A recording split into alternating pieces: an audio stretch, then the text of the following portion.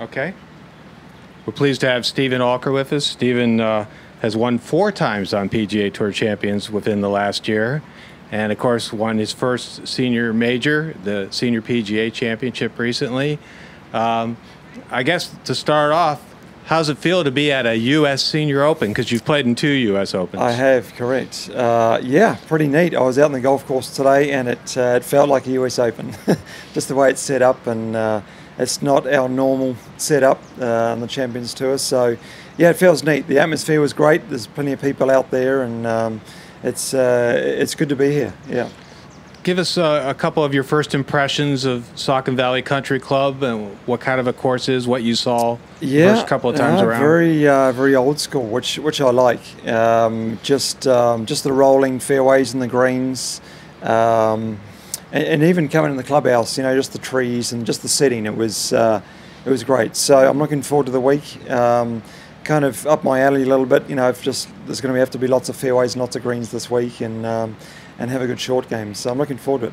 Great. Let's open it up for questions. And Jim, you want to go ahead? Steve, we use the word journeyman quite often. And Right, I'm just wondering, do you fit that label? And if so, what exactly does that mean? Yeah, I think so. I guess when you talk journeyman, you've kind of been everywhere and done everything. And I kind of feel like I've done that. A lot of places I've been, I haven't done it well, but some places I have. So just been a lot of places, a lot of experiences. Starting out down on the islands tours down in New Zealand, Australia, Fiji, and places like that, and then ending up here. And through that journey, Corn Ferry tour, European tour, Canadian tour, Asian tour, European tour, everywhere. So I guess you can call myself a journeyman. Yeah. Is there anywhere in the world you haven't played? I don't think so. Maybe the Middle East. That's about the only place. So. Can you kind of give perspective on what this last year has been like for you? Particularly these last few months with the way you've just kind of dominated? Yeah. It's gone so quickly, it kind of really hasn't sunk in. I just had 2 weeks off, so it was kind of like a breathe and kind of take it in a little bit. But I'm just kind of going to the next event, like it's boom, done, let's go. What's next? You know what I mean? And I guess where I'm at and what I'm doing right now, I've only got so many years left in my career, so it's kind of like, okay, that's done, great, fantastic. What's next? And that's kind of how I'm treating it.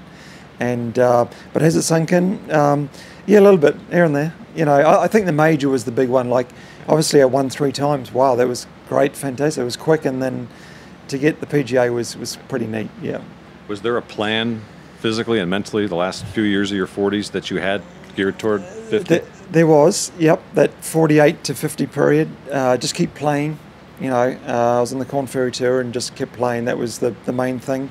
I'm working hard on the body just the last 18 months just to get in shape, golf shape. And yeah, I mean, I think just wanting to come out here and play and be amongst these guys and have a second chance and be amongst, that was the biggest thing for me, just to really wanting to come out here and play. Yeah.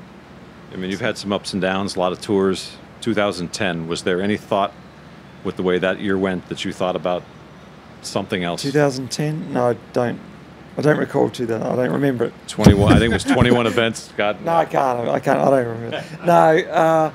Yeah, it's just. Well, it's just a different time in my life. Young family. Kids are only young. 5 and 6, and just trying to get back on the PGA Tour. Just a lot of things going on. So just a different place in my life right now, and all I can say is that all those what happened back in those years, just bringing it forward and appreciate what I got now, and kind of just learning from what happened.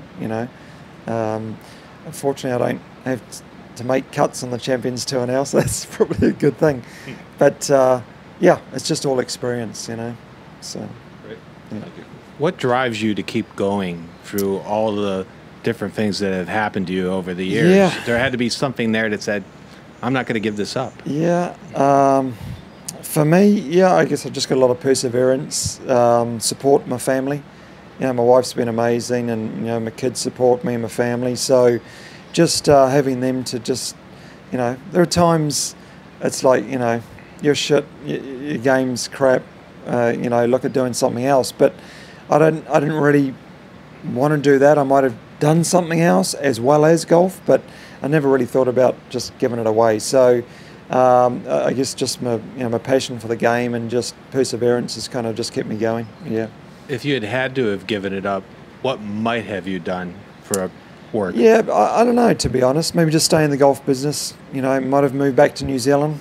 I mean, my wife is English, could have done something back there, but never really seriously thought about, okay, now's the time to look, you know, maybe do something else. But yeah, probably just stay in the golf business. Yep. Patrick Harrington mentioned that you and he have played some rounds together in Europe. What do you think his ceiling is out here? Sorry, what? What do you think his ceiling is out here playing? His ceiling? Yeah. How much could he win? Yeah, sky's the limit. You look at someone like me, you know, just coming back out and wanting to play and doing as well as I am. You know, again, if he stays fit and stays strong, he hits it as long as anybody out there. Yeah, sky's the limit. I mean, he's kind of, looks like he's kind of in between here and playing some Europe and still PGA. So he's got all that going on, you know. And yeah, he's had some good finishes, which it was great. He's still got some game for sure. So yeah, my focus is here, and his is kind of just not here fully right now. So I think when he decides to do that, I think he'll do very, very well. Yeah, for sure. Yeah. I'm just curious, if you ever, when you first started playing pro golf, did you have a really good friend that he kind of, okay, I'm packing it in early in my career?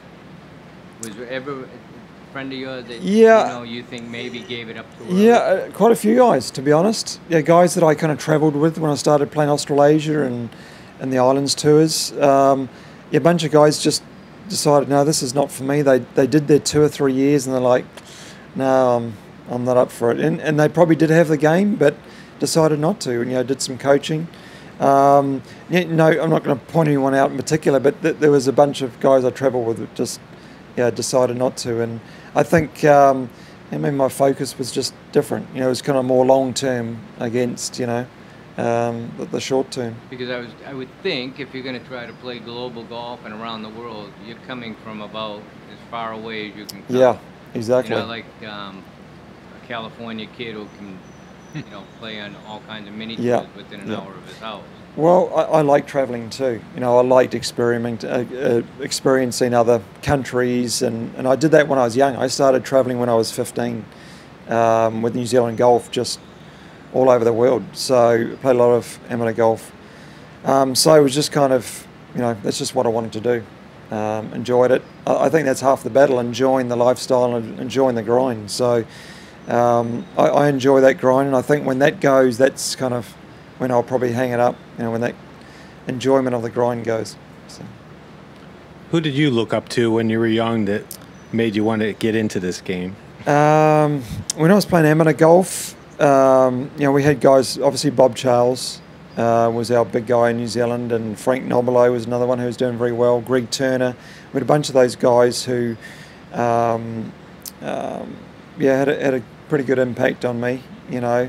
Dad played as well. I mean, my father, he's passed now, but huge impact on the game, and just teaching me etiquette and all those small things that, you know, you need to learn as a youngster. So, and I was lucky enough when I was younger to be around guys like Bob Charles. You know, before I turned pro, my coach was used to work at the golf course that Bob played at. Okay. And when Bob was home, from not playing the Champions Tour, he'd be hitting balls every day. So I just hang out with Bob Charles, chipping and putting, and, you know, hit some balls with him. We'd go and play a little bit maybe. So yeah, it was a lot of fun. It was cool. That has to be different. You're thinking about Bob Charles, and then he played on this tour eventually. Yeah. And now here you are doing the same thing. No, it's pretty good. Well, we've had some correspondence, and he's been great. He's given me some help, just kind of getting back out here and just picking his brain. It's been fun. Yeah. So. I think. How many times have you tried to qualify for the PGA Tour? Yeah, a few. I've lost count of the tour schools. I can't remember. I mean, actually, I never got through a tour school, to be honest. I got through the Corn Ferry Tour all 3 times, I think. So, yeah, just a lot of tour schools. Yeah, a lot of grinding. Yeah, you mentioned you were aged 48 to 50 on the Corn Ferry. Those are the only 3 years you played on it? No, I started playing back in 2002 was my first year. Oh, okay. Yep. Right. So, and then I was back and forth, played some PGA, went to Europe, and then come back again. So, yeah. Okay, thank you. Yeah. Anyone else? Okay. You kind of keep yourself grounded now that you're out here playing with legends, Hall of Famers, that Yeah. you're their equal now. Yeah, it's tough. Just up until a few weeks ago, I hadn't played with guys like Ernie Els and Vijay Singh, Steve Stricker. Never played with the guys. Never got a chance to play with them out in the main tour. So I think I find the hardest thing is like trying not to watch them while I'm on the golf course playing in competition. Trying to stick in my game and do my stuff. That's the hardest thing because I'm still trying to learn. I like watching and trying to learn things, So I played 9 holes with Rocco Mediate today. I think I've played with him once before, but just watching him just play little shots around the green and shots he's hitting, and I like watching guys. Yeah, so it's pretty. I'm sure he made you laugh a little bit. Oh yeah, for sure. Yeah, no, he was at it for 9 holes. Yeah. So yeah, he's always giving me heck. So it's good fun. All right, Stephen. All right, guys. Thanks for your time and good luck this week. Excellent. Thanks very much. Cheers.